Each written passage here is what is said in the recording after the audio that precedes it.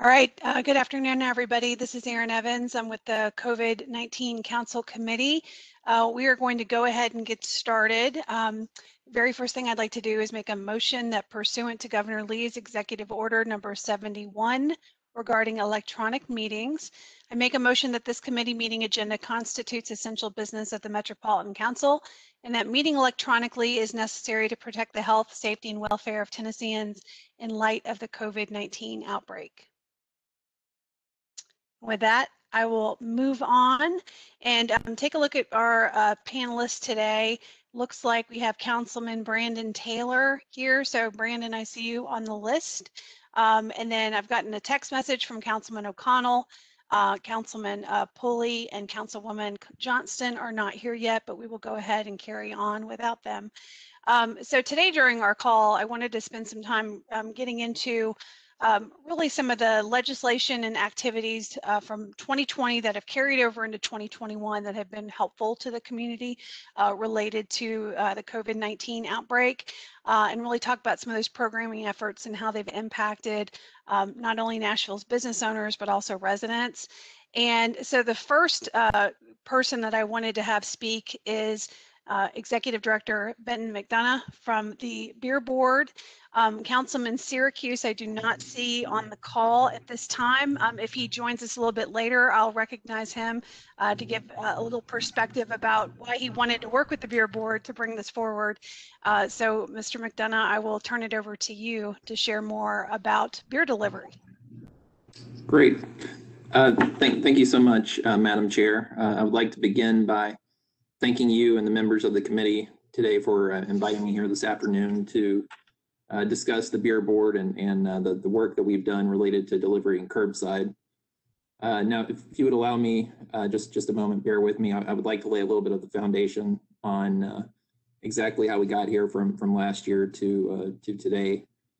Just the other day, my wife and I were reminiscing this week about how we were at the happiest place on earth this very week last year when we took our two little girls to Disney World, and we were blissfully unaware, like a lot of people, about the year that awaited us when we returned. But I returned for my first day back to work. It was the first Monday in March, and that evening was when the tornado first struck Nashville. And it was, as you remember, a devastating tornado. And while we were recovering from that, we were also aware of the global pandemic that was gaining strength on the horizon. And in the days and weeks that followed that, there were discussions about potentially closing businesses, and we knew that would have a significant impact on our industry. And so, in early to mid March, I can recall a gentleman that owned one of our businesses. He showed up in my office and sat across from me and told me about the hardships that came about due to the tornado, and now the hardship that he was facing with the pandemic that was bearing down on us. And I remember that he had tears in his eyes as he recounted that he was afraid of what was to come. And it was at that moment that I assured him that the Beer Board would do everything within its power to help him.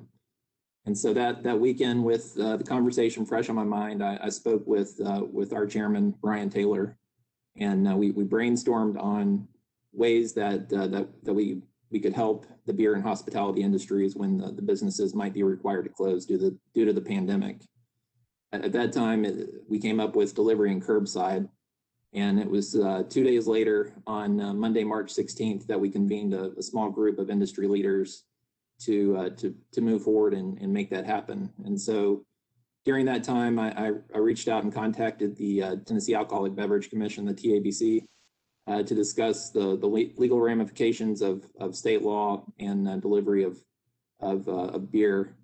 Also reached out to the mayor's office regarding policy issues, Metro Legal, and as well as members of the council to share our plan. And every single person that I spoke to was extremely supportive of our idea.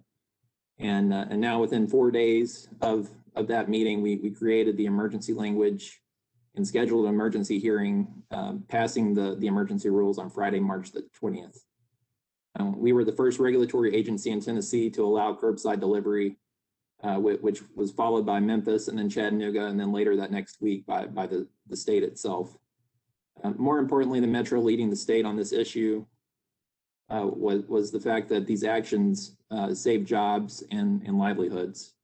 I can remember that one brewery owner stated that they had to lay off their entire hourly staff due to the pandemic on Thursday, March 19th, but then they were able to rehire all of them the next day when we passed the emergency rules. And I can tell you that we have numerous examples of that story within the industry that I'm aware of.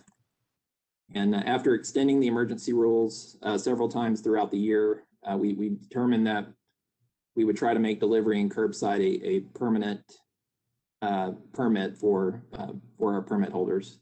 And with the help and support of Mayor Cooper, Councilman Syracuse offering his full support in sponsoring the bill, and the full support of members of the council, we were able to create delivery and curbside on a permanent basis. While this assisted our permit holders in saving jobs throughout the year, just as important was the permanency gave the industry the consistency that they had been lacking throughout the year due to the pandemic. And many business owners mentioned that the permanency allowed them at that time to plan their business model around adding a new stream of revenue and services to their customers. Secondary to all of this, as you would expect in a global pandemic, the Beer Board has seen a significant reduction in the overall number of applications that have been submitted this year. Creating a permanent delivery and curbside permit enabled us to create new streams of revenue through the $250 application fee and the $100 annual privilege tax. So far, we've received about 30 delivery and curbside applications, which creates close to $8,000 in application revenue. And then we have another $3,000 in privilege tax payments that have been paid this year. So I feel like it's a win-win for everyone involved. Aside from our impact on employment, one of the things that I'm proudest of for the delivery and curbside is that the Beer Board staff and Beer Board members have the ability to think outside the box and create new opportunities based upon the environment that's presented to us. I believe the contributions between our department, the mayor's office, Metro Council members, and Metro Legal, it's an example of just how well government can serve its constituents when necessary. And I would like to close by thanking all of you for always supporting our department and specifically supporting this new permit and providing a lifeline to an industry that is so vital to the survival of our city. And at this time, I'm happy to take any questions that you all may have. I have one just off the top of my head, listening to what you were saying, kind of related to the economic impact for the brewers, and then also, of course, the revenue opportunities for Metro. But do you have any stats off the top of your head related to the overall economic impact of beer sales in Nashville as it relates to, just our city as a whole? Like, do we drink a lot of beer in Nashville? We we do actually. The city itself receives about, up until about this year, we were receiving about $20 million per year in the wholesale beer tax, and so that's the tax that's assessed on every individual beer that's sold, and so it's gone up steadily throughout the years. To I believe last year it was over $20 million, and I believe this year it's going to be down significantly, I think from that time, but hopefully that number will tick back up once we're in a better situation with the pandemic. What were some of the ways that you and your team marketed this opportunity to the business owners and restaurants that could take advantage of beer delivery? I think it was a matter of really, it's pretty easy when you can tell someone this can save your business. I think a lot of people get caught up in the idea that there wasn't like a windfall of money that came in to these businesses. And that wasn't really the purpose of it. The purpose was to give them a fighting chance to really be able to survive long enough until they could get back on their feet fully. So I think it definitely did its job with that. When you hear about the individual I was talking about in that particular case, was Tailgate Brewery, and they were discussing the fact that they did have to cut loose their entire hourly staff, and then once we passed curbside delivery, they were able to hire all of them back if they wanted to, and I believe 80% of them came back, but I believe a small percentage chose to move on and do something else. Yeah, that's really good information. Thank you for sharing. I will I'll stop asking questions, and one thing I'll say is in my area we only have one bar, and so I'm not as well versed on alcohol related issues like this, and kind of what that can mean compared to some other districts where breweries exist and things like that. So so I'm learning. So does anybody on the call have any questions for Ben that they would like to ask? Looking to see if there are any hands. How about the, I guess one other question that I had was really around the permitting process and how businesses and restaurants who maybe haven't taken advantage of this previously, if they're interested, what do they need to do?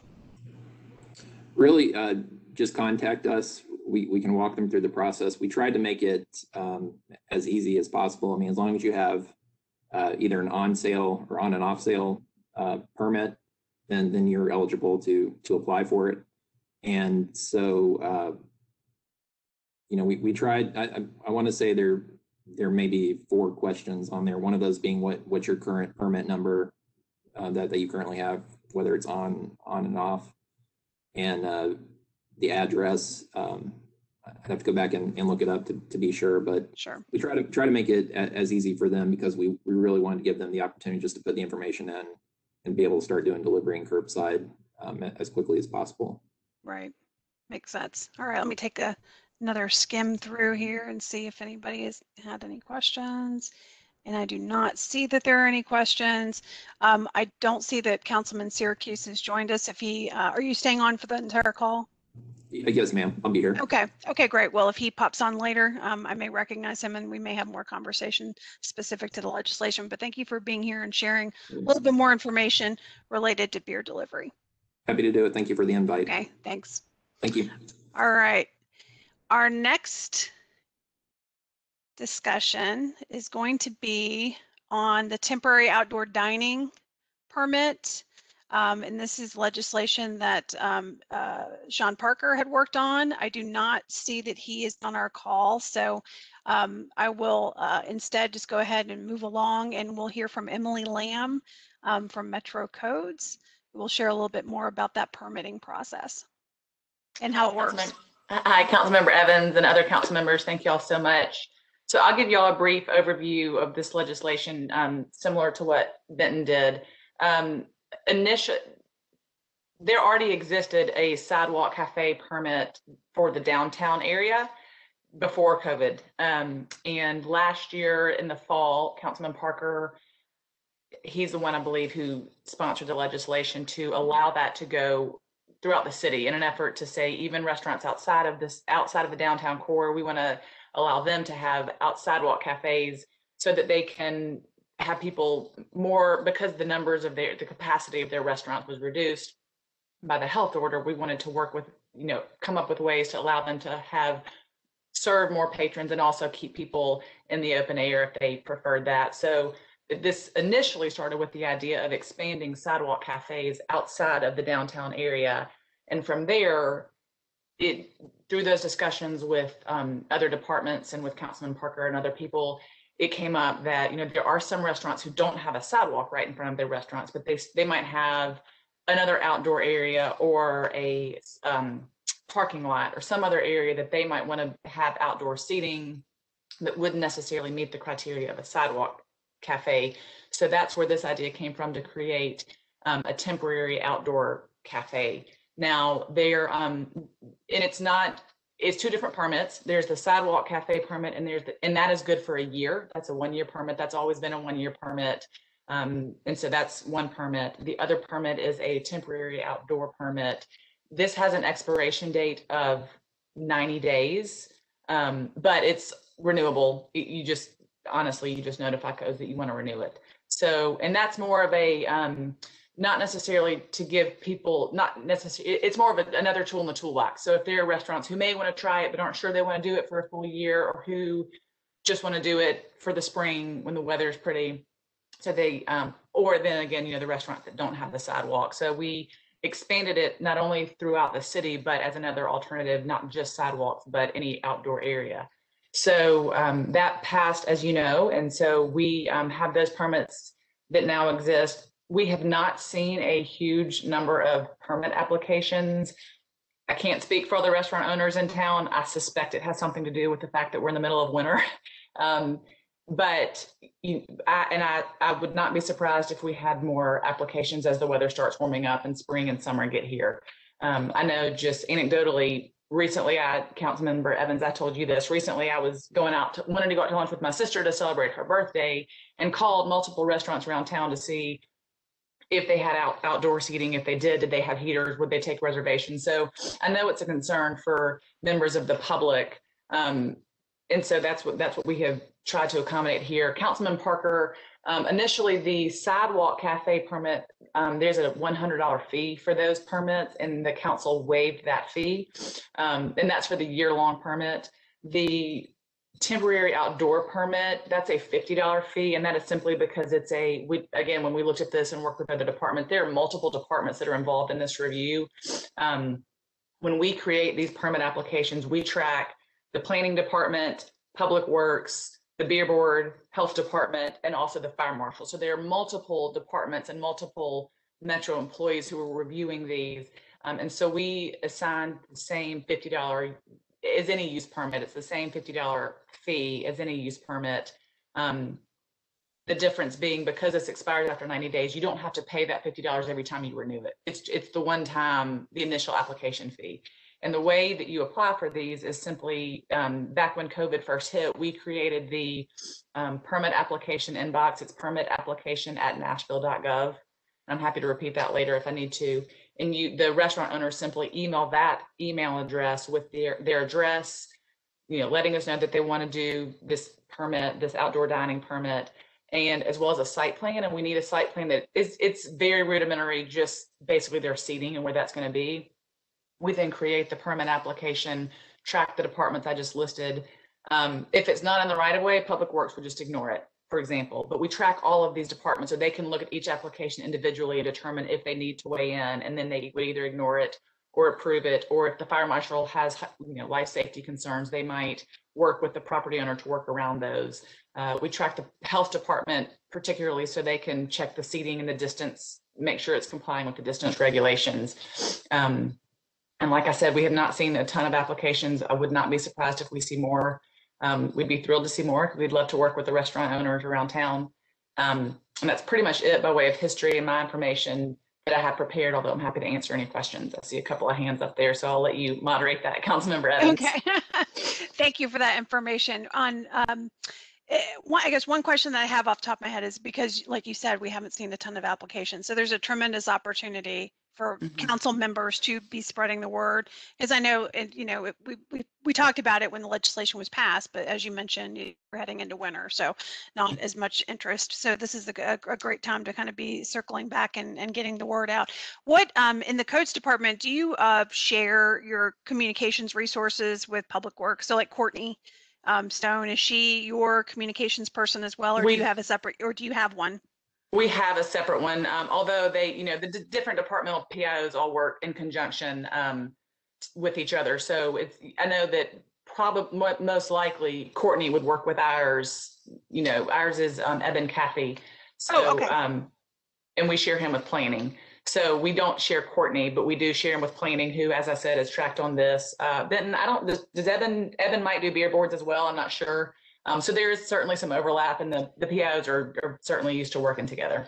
Yeah, I was just thinking about who would be a good resource for like me to follow up with, to be able to talk about, hey, is there something that could be created that then we could disseminate in newsletters and social media and things like that. So Eben is my contact, so I'll follow up with him. So I appreciate that information.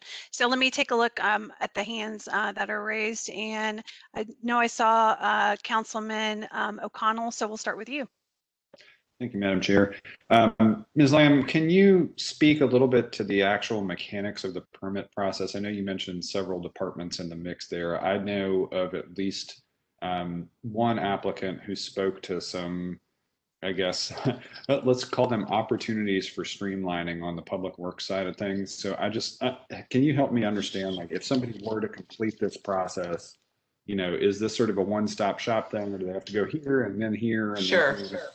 Sure, and I'm actually glad you brought that up. I meant to touch on that, and then made the colossal mistake of going from my memory and not having any notes in front of me. So I'm glad you reminded me of that. As I said, sidewalk cafes have existed in the downtown core for prior to this, and Public Works handled those. So when we determined that we were going to create this additional option for restaurant owners, we decided, worked with Shannon Whitelaw, worked with other departments, and decided, as you said, it would just make more sense to streamline the whole process. So we have moved all of the applications to the codes department. There was initially some confusion with people applying to the Public Works because that's where they have historically applied, and who do we apply to? And so we've streamlined it. And again, we've worked with Public Works on that, so they're aware, and everybody should be on the same page. But whether it's a sidewalk cafe permit or whether it's a temporary outdoor dining permit, and honestly, that's the kind of thing that restaurant owners might not even know, but once we get the application, we can review them and have conversations with them and work with them to determine which permit it is they actually need. So they will send that to the permit application inbox. We have two people who are overseeing that inbox. Joey Hargis and John Michael are overseeing that inbox, and so they can assign it to the appropriate zoning examiner, and then it's just treated like any other permit application. The zoning examiner looks at it, checks the site plan, and tracks the necessary departments, and then it sends the automatic notice to the necessary departments who do their review. So it is all streamlined. They all, regardless of which permit or which type of outdoor dining the restaurants are wanting to do, they would all come through the codes department. Okay, that is extremely helpful, because I think what happened was I probably got somebody who was caught in between, had been familiar with the old way, started at Public Works, and probably was not yet familiar with the transition to code. Sure. So that is helpful. Thank you. Sure. All right, and thank you, Councilman O'Connell. Councilman Cash, you're recognized. Thank you. I'm not sure if you're the right person to ask this, Emily, but I had a constituent or a business owner in my district that was curious about it. Do we have any sort, have we made any sort of mechanism for, like, we have many more restaurants doing pickup, and some businesses have parking lots that works for. I've got some business in my district that pretty much rely on public parking for stuff, and I'm just curious if there have been any kind of permit or forgiveness or for, like, taking a public space and blocking it off for the ability for cars to pick up there. I mean, I suspect not, but I just kind of wondered if there's any thinking about that. That has not been brought up in any conversations I've been a part of yet. That would probably be a conversation for Public Works, because that would be considered the right of way. So it may be an issue of, and again, not being Public Works, I'm kind of flying off the cuff here, so take it with a grain of salt. But it may be an issue of getting some kind of street closure permit from Public Works, and I don't know. They may have a particular kind of permit for closing off street parking, but that would be Public Works who they'd want to work with. That makes sense. And yeah, I mean, I have numerous restaurants that considered the closing off of streets to kind of expand cafes, but they were doing, their pickup or their takeout business was so that they didn't want to, close off streets to stop the traffic from the customers that wanted to pick up stuff. All right, thank you very much. All right, thank you, Councilman Cash. Scrolling, I do not see that there are any additional questions, and I do not see Councilman Parker. So if there are no additional questions, then we will keep moving. And Emily Lamb, thank you for being here and explaining this great information. I'll follow up. I'll put it down as a takeaway for me to follow up with Evan Cathy and see if we can get some more information out to the council about how we can disseminate it to business owners as we move into spring. So thank you for being here. Absolutely. Thanks for having me. And we want to do whatever we can to help council members as well as the public. So just let us know how we can help. Okay. Thank you so much. All right. With that, we're going to transition into slow streets. And this was one that a lot of residents in my area had a lot of questions about related to slow streets and how they could mitigate some of the speeding in their neighborhoods and open up streets. And so I was really excited that Nora Kern and Walk Bike Nashville and Derek Haggerty at Public Works brought this program back. And so I know on the call we have Nora Kern. And so Nora, and I also see Brenda Perez from Walk Bike Nashville and Derek Haggerty. So we will go ahead, Nora, I'll kick it off over to you. And so that way you can share with your team. Hi, yes, I think actually Derek is going to start with the spring version, and then Okay, Brenda great. Perez, who's our community engagement coordinator, is going to talk a little bit about our involvement in the fall. So I'll Very good, Derek thank first. you. All right. All right, thank you, Nora.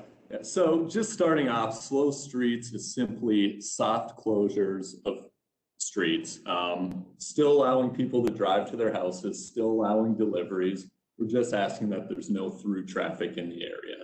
Right after COVID kind of started off, got big, we saw these streets popping up around the country. Oakland, California, Denver, Colorado, some of the first streets to do this. It was on some of the national transportation news websites, areas, and it caught the eye of the mayor's office. April 15th, they asked us if we could do something similar here in Nashville. And we just happened to have a section of code that really allows us to do this exact thing. I believe it's section 12.12.150 allows Public Works to establish play streets, which is a slow street. A road closed to through traffic except for deliveries and residents to encourage people to play in the streets. So we had that mechanism in place. April 15th, it was requested. April 22nd, we had our first recommendation of streets to the mayor's office. And at this time, we were still struggling with, how does outreach look during COVID? This was early in the pandemic. We're still figuring out how to use WebEx, Zoom, Microsoft Teams, everything else there. This is actually the first meeting I've been in that has not had technical difficulties. So congratulations on that aspect. So we relied on some existing outreach we had done. We took the Walk and Bike Nashville plan, looked at the priority bikeways that were laid out for future build out, and overlaid our traffic calming applications on that. So where those two documents matched, where there had already been some outreach, already some consideration, those were the streets we selected for our initial round of slow streets. Once we had them selected, we notified the council members and the traffic calming applicant, who's almost in all cases a resident of the area. So there was a little bit of outreach there, but not to the extent we would have liked, I think. And that was one of the lessons learned going into the fall session with Walk Bike Nashville. We've simply used materials that we had on hand, signs that our sign shop already had, some tripods to set them up on, put them out on the street. So really, besides labor, no cost to the city. And we implemented these on May 9th. That was right after, not the tornado, but the other windstorm that blew through. So it delayed our rollout by about a week and a half. But May 9th, we had them out on the street, and they stayed until June 22nd, which is when we moved from phase 2 to phase 3 at the time. Towards the end of that, we sent out a survey. We had about 200 individuals complete it. 2/3 of those either lived or worked on or near a slow street. We found 60% responded that they felt it was easier to social distance and they felt safer on those streets. 22% said they felt it was less easy to social distance and they felt less safe. Overall, 3/4 of the respondents thought that the positives outweighed the negatives of this program. Really, our big takeaway from that first round, though, is that we wanted to stick to low volume streets. So even though traffic volumes were down, we didn't want to reroute traffic through neighborhood routes. And we also wanted to stay away from businesses, really for the reason that Councilmember Cash mentioned. A lot of businesses were relying on drive-up deliveries, and they wanted that access, which we completely understand.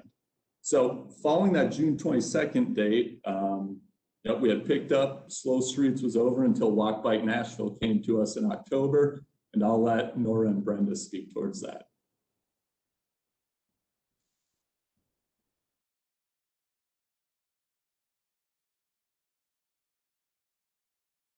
All right.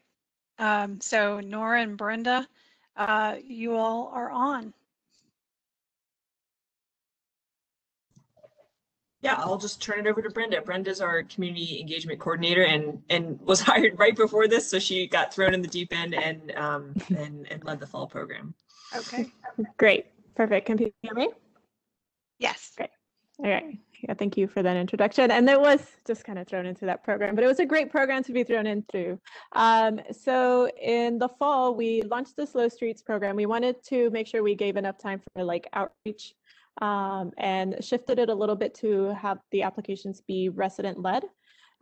So we emailed the application process through Walk Bike's Nashville email list, through social medias, through various council members to just get people to apply. In addition, folks who had applied for the traffic calming applications in the past. So we had a total of 112 applications come in from 22 zip codes.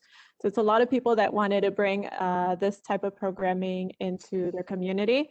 And we're excited that the program was able to expand to 15 miles. So in the spring, it was 7.5 miles. In the fall, it was 15 miles. Walk Bike Nashville did like a pre-selection of 12 neighborhoods that we thought would be good neighborhoods to bring the Slow Streets program based on community interest, neighborhood support, number of volunteers that were identified in the application, geographic diversity and economic diversity. We sent those over to Derek, and then Derek had to finesse the list a little bit more. So we ended up with 10 sites. And then we did the Slow Streets rollout. This is, I think, where we had a mass improvement over the spring process. So there was a lot more resident engagement. There was conversations to prep people and like what it was going to look like, to get people to take a lot of ownership into it. And there's some communities that did a really great job with that. So residents did like flyers in their neighborhoods to other residents, to let other residents know that this was coming. Some residents in North Nashville talked to the businesses that were close by because there was a closure close to Jefferson, and some residents went in there and left that information and affirmed the business owners that this was going to be beneficial. And then we equipped residents to distribute drive slower signs in 3 languages. So we had English, Spanish, and Arabic to represent the diversity of the communities, especially in South Nashville. And then we released a feedback form from the beginning, which allowed, residents to voice their opinions, which we want all the time. And that feedback form was live through all of October and then 2 weeks after November to just gather as much as we could. Really well, generally 64% of people supported the Slow Streets program. I think it was 65% people that 65% wanted to see it more often. A lot of people, like 75%, were using it for walking, wheelchair rolling, jogging, biking. A lot of people were using it for multiple times a day. So generally, I got really good feedback. I think there's a lot of opportunities for us to repeat the program. I think there's a lot of space for us to consider what it would look like from a public health standpoint as well, as we think about just communities that are impacted at different rates by COVID.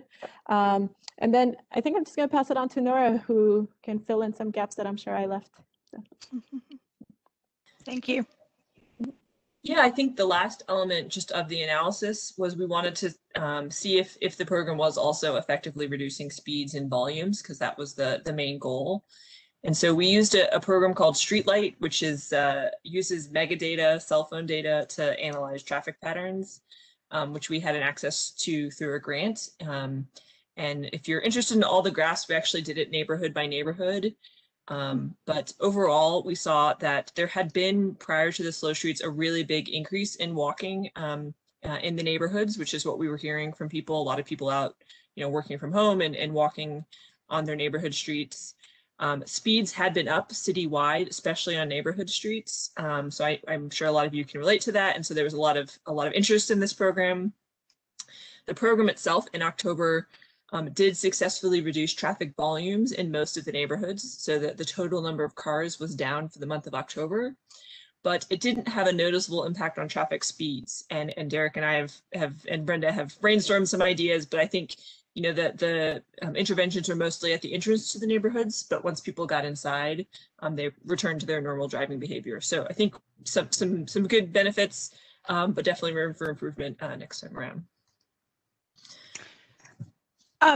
One question that I have off the top of my head is how much the program cost. I know there was a, you know, I guess a minimal hard cost to Metro and you all.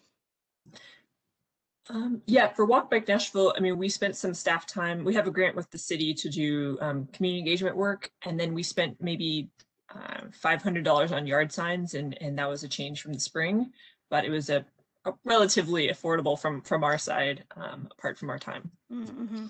What would go ahead, Derek? Sorry, on the city side, we did calculate labor. Don't have the exact number, but it was under $100 per neighborhood. $100 per neighborhood. So what would prevent the expansion of the next time that we do a slow streets program to make it broader?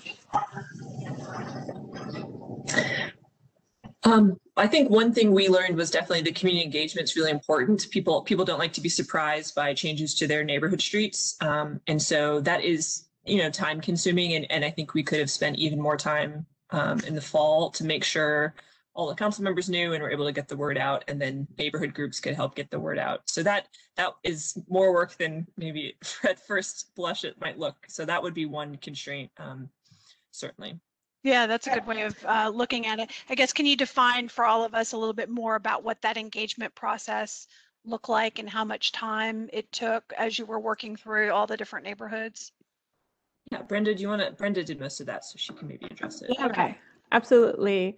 So we try to keep in constant communication even as the applications were being submitted. So to just give people a timeline of like, this is when we'll know, this roll out. But basically the week before the program rolled out is when we had the decisions of the locations. And that process of just, it looked like communicating with the residents via phone calls, hosting a Zoom call to help answer any sort of questions, getting residents flyers so they could communicate with their neighbor in a COVID safe way. And then there was a couple of, once the program launched, I created like a couple of Zoom meetings just to, some residents or people who wanted to voice their opinion had a place to land. And so just making myself available for that. Once the program also launched, we had a lot more people who wanted like yard signs and just wanted to like up the streets like visibility. So there's a couple of trips of driving across town, just dropping off in people's front porches so they can then distribute it to their neighbors. There's also, I feel like a good opportunity to do some kind of like fun stuff outside, you know, so like tactical urbanism project. Neighbors had a lot of interest in that. There was neighbors who wanted to do like a community walk, you know, or a community bike ride. I feel like those would be really great projects to just like encourage people to go outside and in a safe way. And hopefully we're able to keep this past the pandemic as well. Thanks for that. And the other question I had talking about engagement and the process really is around, and I was going back before the call, looking in the report, the blog post that you all did. And for everybody on the call, on the agenda, I hyperlinked the blog post that came from Walk Bike Nashville, where they talked about the results of open streets. And so I bumped that up in everybody's email this afternoon right before the call was starting. But was there any kind of distinction, or did you look at some data kind of really related to like HOA neighborhoods versus non-HOA neighborhoods and some of those things where, you know, there's already, or even neighborhoods, I guess, where there's a neighborhood association where there's already kind of a pre-established group of engaged people to be able to disseminate information through and kind of get that buy-in on the front end versus neighborhoods that maybe didn't have some of that infrastructure in place? Yeah, we definitely leaned really into that in the application and selection process. So the application had questions like, are you part of a neighborhood group? Is there like a church or a business or an institution that would support this program? Do you have volunteers identified to help with the program? I think with a little bit more time, it would be great to be able to expand that and even to be able to like lead residents through conversations of like, how do you get more businesses on board about this, or really encourage people to take ownership. But yeah. Okay, thank you. Mhm. And when are we doing it again? And are we going to expand the number of neighborhoods that we do it the next time? I love that question. Derek, are you on, Derek? I am on, and as a staff engineer, it's a little above me, but I'll absolutely support it if we go for it again. I will say, a program with this amount of outreach, with our resources, we absolutely could not do without Walk Bike Nashville's assistance. So if they're ready to do it again, I'm absolutely happy to contribute. All right, I'm going to save that statement and record it and send it out to people. And of course, I don't know how many folks on the call. I see Councilman Syracuse is on, but out my way, we had several neighborhoods who were really interested, and unfortunately, we're not chosen this time. So of course, they're eager to, hey, is this going to come back? And can I apply again? And some of those questions. So I will definitely let them know that there could be discussion of it coming back. And I think the more that I would say as a takeaway to this call, if there's some things we can quantify specifically that council can assist with beyond like disseminating the application, really I would say related to cost, because I can think of some neighborhoods that probably have enough budget, or they would think it's important enough that they may want to contribute the costs themselves, even if we don't have budget as a metro department or whatever to look at, but then also just neighborhoods in general who would be interested in supporting it more, that if they can't get selected to get it paid for, could they be involved and maybe contribute or fundraise within their neighborhood to participate. And I know it's all about bandwidth and what you guys are not huge teams of people roaming around. So I know there's a lot of that as well. But then also, how can council members support maybe more of that community engagement piece as well, through our newsletters and through our, regular Zoom calls and some of that stuff too. So anyway, I'll just put that as I'm going to send out an email with a kind of a summary of just some other things that I think with the opportunities that we had from the legislation and these activities from last year, like how can we make them bigger and better, and can we be more, I guess, engaged as a council and supporting some of these efforts. So I appreciate everything that you all did, because I just had FOMO, I think, of not being able to participate in my own area, but I was jealous driving around seeing the signs of people having their streets closed. So I appreciate all the effort that went into that. And I'm going to see if anybody has any hands for Derek or Nora or Brenda related to this program. Feel free to raise them, and I can recognize you to get those answered. And I'm not seeing any hands, but I did want to transition into kind of a broad Q&A if there are people that have questions. Councilman Syracuse, I do see that you are on the call, and we talked to Benton a little bit earlier, and so I didn't get to recognize you at that time, but if you have anything that you would like to say about beer delivery and kind of your involvement in working with the beer board, I'm happy to recognize you if you'd like to be recognized. Thank you so much, council member. Nothing in particular, just appreciative of Benton's efforts and his team, and that we were the first in the state, I believe, to do this. And so I believe it's already shown to have a very positive efficacy for our businesses. So I appreciate the recognition so much. Thank you. Thank you, Councilman Syracuse, for joining us today. I did hear from Councilman Parker. He had a conflict, so he was not able to attend. And so we will not hear from Councilman Parker this afternoon.